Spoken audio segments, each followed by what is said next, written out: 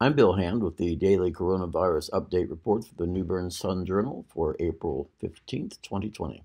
There's no reason to stop exercising by internet or even with others as long as you keep that social distancing rule in mind.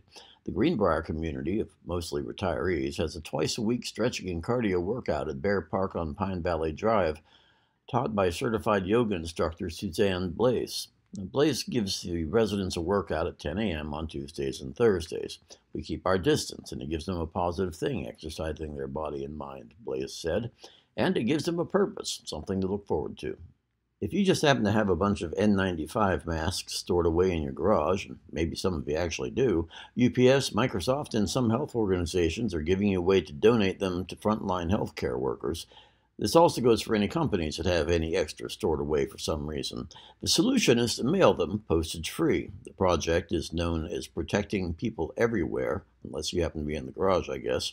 By downloading the Health Equip app, you can learn what hospitals that sign up are most in need of your extra supplies. While medical grade supplies are preferred, anyone can donate what they have. The hospital covers the shipping costs, and UPS makes the delivery. All is not happy in North Carolina land. Deaths linked to COVID-19 have passed 100, even though the increase of new cases is slowing. DHHS Secretary Mandy Cohen and Governor Roy Cooper both state that social distancing directives have helped blunt the spread and kept hospitals from being overrun. However, Cooper said the better we can do right now in these 2 weeks, the more we can stay at home, the more we can flatten this curve, then the more we would be able to ease restrictions going into May. But a rally held Tuesday in a parking lot near the Executive Mansion in Raleigh showed that some business owners are growing restive with tight restrictions. Many businesses are in need of cash infusions to keep paying their bills or displaced employees, according to an Associated Press article by Gary Robertson.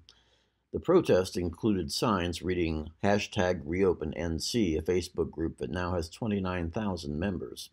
The group dispersed after Raleigh police told them several times that they were violating Cooper's orders against mass assemblies, but even that resulted in some protest. Jacksonville's Dennis Burgard, owner of a real estate company who was at the scene, argued, "How is it that you can buy liquor and that's considered essential, but petitioning your government is not?" Finally, as of Tuesday at 11:30 a.m., Craven County has reported a total of 27 confirmed COVID-19 cases. 15 of those individuals are recovering. There has also been one death, a Carolina East employee, and 4 of those cases are currently hospitalized. The County Health Department updates these figures every day on their Facebook page. The North Carolina Department of Health and Human Services has updated its page as of this morning and has some slightly different figures. The state declares a total of 5,123 confirmed cases in 93 of its 100 counties, with 117 deaths and 431 people currently hospitalized. By its figures, here are the local county totals. Carteret, 22 cases and 1 death. Craven, 31 cases and 1 death. Jones, 8 cases and 1 death. Lenoir, 14 cases. And Onslow, 29 cases and 1 death. The State Health Department's site does not state how many people have recovered. I'm Bill Hand with Sun Journal. Have a good day.